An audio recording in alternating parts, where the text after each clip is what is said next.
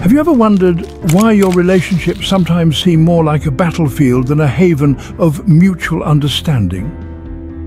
Well, let's talk about the expectation trap. You see, expectations are like quicksand. They may seem harmless at first, but before you know it, they can pull you down into a sea of disappointment and resentment. When we impose our expectations on others, we unwittingly create a recipe for discord. It's like setting a trap for both ourselves and the other person. And this isn't limited to just personal relationships. Expectations can wreak havoc in professional settings too. We're going to delve into 10 common expectations that you should never impose on anyone. These are the pitfalls that can turn any relationship sour. We're talking about the mind-reading myth, the change game, the approval chase, the happiness handout, the perfection illusion, the unconditional availability, the constant agreement, the responsibility shift, and the reciprocity rule.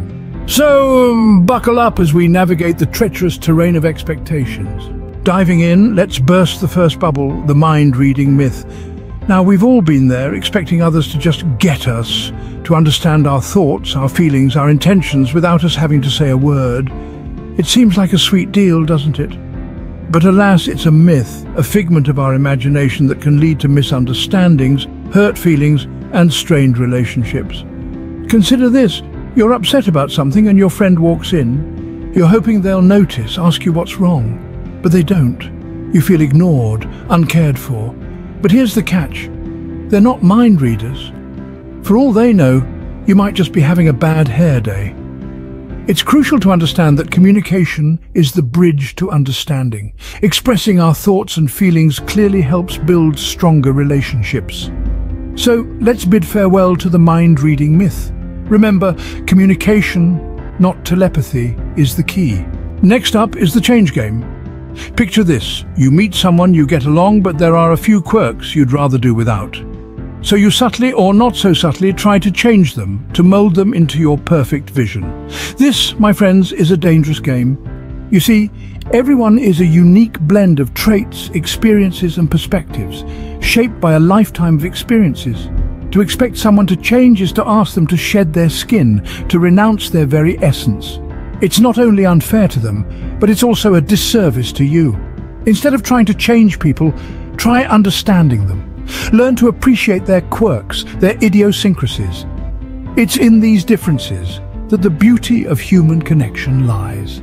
If you find yourself constantly wishing someone were different, perhaps it's time to question if they're the right person for you. Because remember, acceptance, not alteration, fosters true love. Moving on, we stumble upon the approval chase. Picture yourself running relentlessly on a never-ending treadmill, gasping for breath, yet the finish line keeps moving farther away. That's what constant approval seeking feels like. It's a futile race, my friends, because the truth is you can't please everyone, and you shouldn't have to.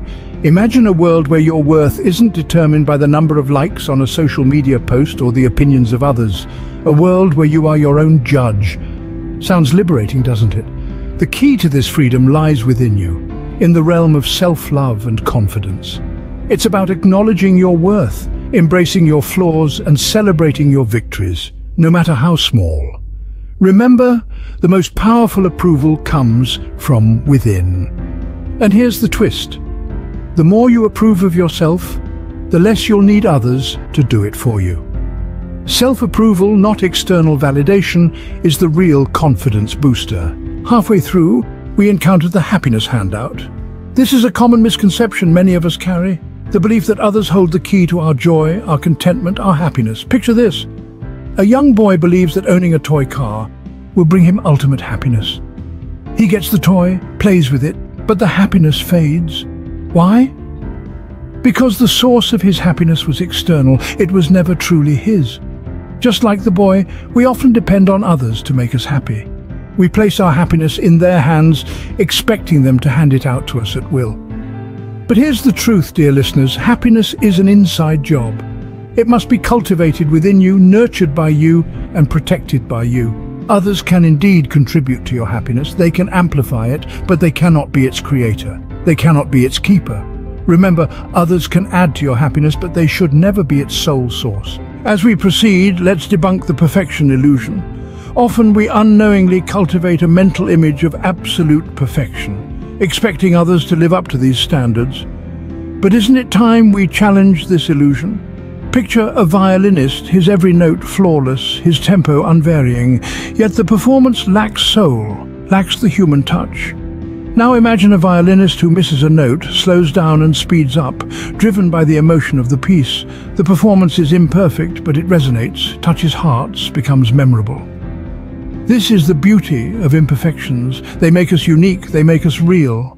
Expecting perfection from others is like expecting a violin to play itself. It's unrealistic, it's unfulfilling, it's unfair. We are not machines programmed for perfection. We are individuals with our quirks, our flaws, our strengths and our weaknesses. Remember this the next time you find yourself expecting perfection.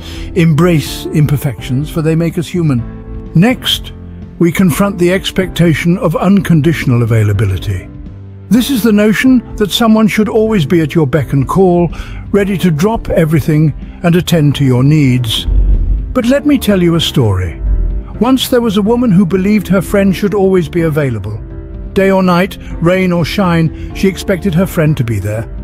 But one day her friend couldn't make it to a lunch date because of a work commitment. The woman was upset, feeling let down. But then she realized she was asking for too much. She was expecting her friend to put her life on hold, which was unfair. This story serves as a reminder that everyone has their own life, their own commitments, their own time. It's unfair to demand someone's unconditional availability. It's vital to understand and respect this boundary. Respect others' time as you would want them to respect yours. Let's now tackle the expectation of constant agreement. Imagine a world where everyone agrees with you all the time. Sounds great, right? Well, not exactly. This expectation is as unrealistic as it is limiting. It's like expecting a rainbow without a little rain or a symphony composed of just one note. Variety, they say, is the spice of life, and differing opinions add that much-needed zest. Everyone has their own unique perspectives, shaped by their experiences and beliefs. These diverse viewpoints are not just inevitable, but also beneficial. They challenge our thinking, broaden our horizons, and help us grow. They encourage us to question, to explore, and to understand. Just consider a lively dinner table debate where each person brings their own flavor to the mix. It's a feast for the mind, isn't it? So let's appreciate the diversity of thoughts and ideas. Let's see them as a chance to learn, to evolve, and to better ourselves. Differences in opinion are not a threat, but an opportunity for growth. Second to last, we have the responsibility shift. Now, let's dive into a tale to illustrate this point. Picture a man named George. He's a hard-working bloke, always taking on more than he can handle. One day he decides to delegate some of his tasks to his colleague Sarah, without her consent. Sarah, already swamped with her own duties, struggles to keep up with the added load. The blame is not on Sarah for failing to deliver, but on George for shifting his responsibilities onto her. This is a classic example of the responsibility shift, the unfair act of making others bear the burden of your duties. It's a reminder that each of us has a personal responsibility to manage our tasks and commitments. We shouldn't expect others to carry the weight of our obligations. It's about stepping up, not stepping aside. So remember, take charge of your responsibilities, for they are yours alone. Finally, we reach the reciprocity rule. This principle, often mistaken as a golden rule, stipulates that we should expect the same treatment from others as we accord them. It's a trap, a mirage of fairness that can lead to resentment and disappointment. Consider this. Imagine you're a gardener, tending to a seedling with utmost care, watering it, shielding it from harsh weather, expecting it to bloom. But despite your efforts, it doesn't. Do you punish it? No. You understand that its growth is not a reflection of your care. Similarly, our actions towards others are seeds we plant. We water them with kindness, expecting them to blossom into reciprocal acts. But people, like plants, grow at their own pace, in their own time. Expecting immediate reciprocity can be a fruitless endeavor. Our kindness, our good deeds, should be unconditional, free from the expectation of a return. We must learn to give without expecting to receive, for kindness should be selfless. Here we are at the end of our journey. We've traversed the landscape of human expectations, diving deep into the pitfalls that can snare us. We've debunked the myth of mind reading, reminding ourselves that people can't always decipher our thoughts and feelings. We've challenged the change game, understanding that we can't force someone to alter their ways. We've stopped the approval chase, realizing that seeking validation from others is a fruitless endeavor. We've declined the happiness handout, accepting that our joy comes from within, not from others. We've shattered the perfection illusion, embracing the fact that everyone is flawed and unique. We've rescinded the idea of unconditional availability, acknowledging that everyone has their own lives to lead. We've questioned the constant agreement, promoting healthy debate and individual opinions. We've shifted the responsibility back to ourselves, taking full accountability for our actions. Finally, we've broken the reciprocity rule, understanding that not all kindness is returned, and that's okay. Let go of these expectations, and you'll find your relationships becoming more fulfilling and less stressful. Remember, everyone is just trying to navigate their own path in this world.